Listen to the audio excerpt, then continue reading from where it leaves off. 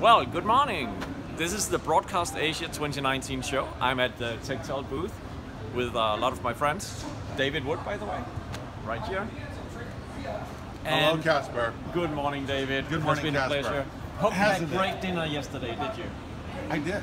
We had the most terrific food at a French restaurant. Thanks to our Japanese friends. And so you got busy instead of just having McDonald's like usual. So in our tiny booth space, we have set up a number of our units, but not all of them. We couldn't fit it in. We have a screen where we can show a TriCaster system running with a Live Fly. And one of the things I like about the Live Fly is we put in Japanese Kanji writing in the display, so we can show that it's actually possible to put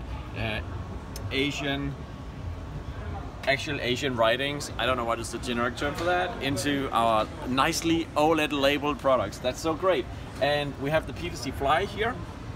This was also during the show configured to work with an ATEM switcher as well as the NewTek camera we have over here, which was and is a very exciting part of being at a show, that is to show customers how we can configure things, which is, as always, done so easily with a USB cable into your computer. And that's why we have the MacBook right here, where we can show the fantastic configuration interface that we sport for our devices. So it's always a lot of fun to, which we actually did with these characters, just on the fly download some Kanji characters from the internet and putting on the displays within a few minutes. So if you want to know how we did this with the Live Fly, putting the Kanji characters into it, it's really simple because we just connected it with USB and then we hit the online configuration tool, which brings up a web browser.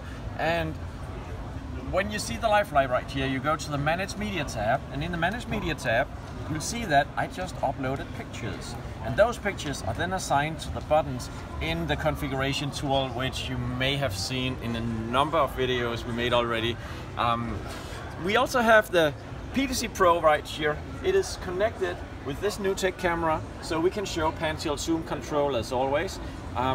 Then we set it up with a camera selector, which actually works with the ATEM switcher we had done. Oh, there's a Live Fly, sorry, AirFly. Yeah, and as you can see, the AirFly is hooked up with an ATEM switcher right there. Yes, and when I press these buttons, you see it's actually operating the preview on the ATEM switcher as well. So we have also had the joy of showing how multiple controllers talk to the same devices and pull status out of them.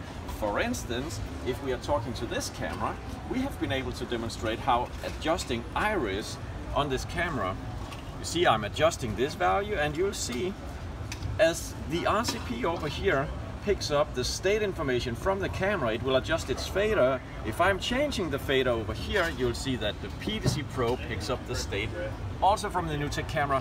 This is SKAARHOJ controllers in a nutshell. We insist on having a tight integration with devices, pulling states out of them so we can show it in the displays.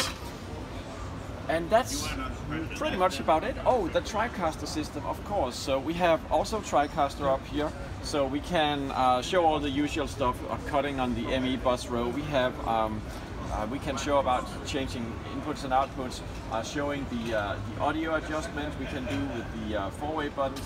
Like here, we are actually adjusting the audio of an input source. We can turn on and off audio as well. So all these things can be done. Let me see. So now I'm doing this solo on-off over here. It's a bit hard to see with the blue color versus the gray. But anyway, all these things for the TriCaster are at display at the Techtel booth at Broadcast Asia 2019. Thanks for watching and see you at another show.